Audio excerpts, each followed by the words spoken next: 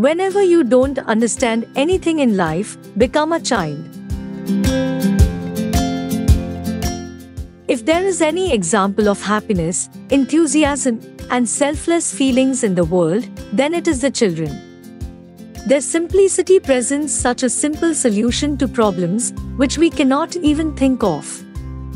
The most precious quality of children is their dedication and trust towards their parents. In the same way, whenever we are stuck and do not know the solution of any problem, then like a child, we should also surrender the problem to our first guide, God, with full dedication.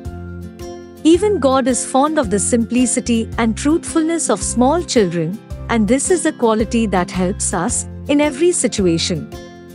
When we surrender selflessly to God, do not encourage the slightest vain thinking, and believe that everything will happen for the good, then we become pure and cheerful like children.